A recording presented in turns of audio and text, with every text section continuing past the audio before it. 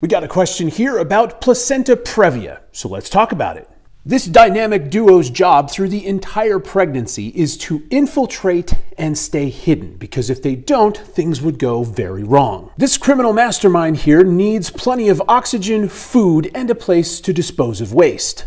But it can't do that on its own. It needs its partner in crime, Big Daddy Placenta. A normal placental attachment happens on the side or the posterior of the uterus.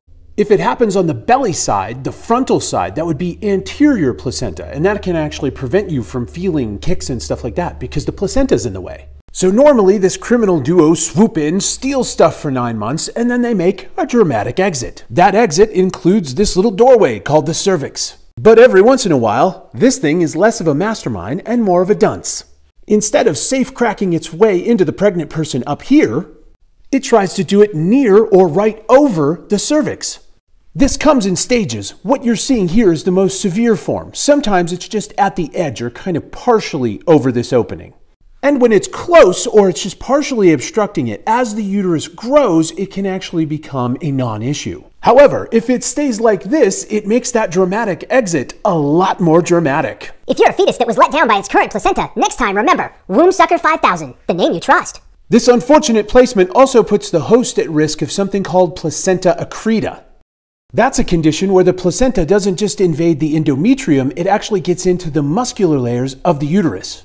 In really severe cases, it can grow all the way through. So how can you tell if you have this? Placenta previa starts to cause trouble usually around week 20. Luckily, there's also an ultrasound around that time that can diagnose it. But if you're around that window and you start leaking bright red blood, it's time to call the doctor. You are at higher risk for placenta previa if you've had a baby or a C-section, had a previous experience with placenta previa, or are using assisted reproductive technologies.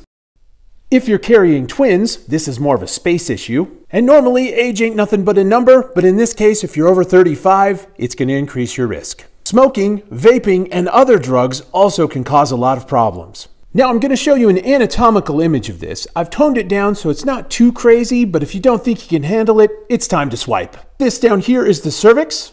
All of this is the muscular lining of the uterus. And then this real pink meaty looking area is the invasion site of the placenta.